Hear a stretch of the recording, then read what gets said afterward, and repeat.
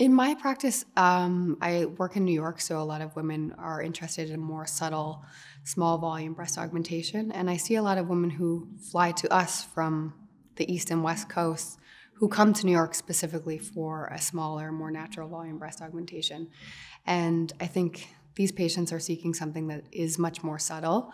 And in terms of, the CCs that we're looking at, sometimes we're using implant volumes that are well under 200 cc's, just to gain a little bit of extra shape and restore a little bit of volume to the breast after pregnancy.